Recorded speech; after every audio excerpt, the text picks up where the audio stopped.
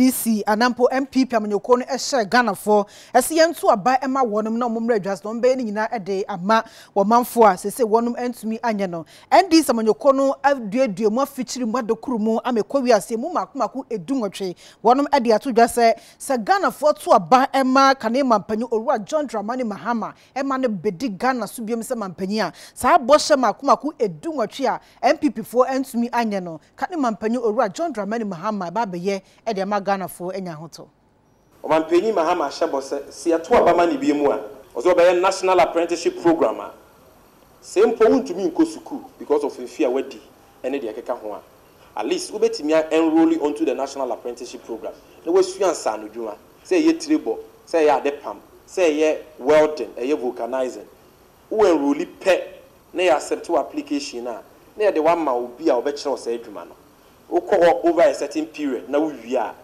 na wa graduate no mampanyi na nkasa ama certificate usua adwuma ni nyina so no president Mahama so obetua woka na wanya sika didi na wanya sika de afaka se na be ya wo be wie adwuma ni nyina wie a obebo waba so ama certificate no na wo san so ama wifidi a wo hia to go and start your own business. That is what the national apprenticeship program means. Ebiem mampanyi Mahama se wo se ahokyere wo ade ba ko ama ahokyere na ba no eto bebriba o mampanyi akufu ado hye ebo so be move here from taxation to production ede aba begu yen so na ye ho kyere ye eto no mu ba ko communication service tax the friend credit talk no and since mo be hwe a wo talk credit na asa o bundle data na asa because abina to communication service tax mu by ohamu nchichemu adunu 50%. O mampanyi Mahama se eto aba man no a sa increment no obeye free wo na data bo aba form course bo aba form na ye no ye de internet ni data di adwuma no etimi ate ye kaso ebiem o se 6 new regions ayate ni nyina no bema ba ko bia regional hospital na western region so amomo regional hospital 7 regional hospitals in all again district bia any hospital bia no say obema no health facility ba ko ai beboa amomo so nya ba bi akope ayarehwe. No, we will bring healthcare to the doorsteps of Ghanaians by ensuring that Ghana miamia car into Minko. You want miamia bebre wo voter lake nechiwa car into Minko woman. Nipe wo hono we Ghana for so there, but they've been cut away. Into mo yare to the bia. Wo waka obi awaka obi ana obi yare critical. E wo say onya yare onya bi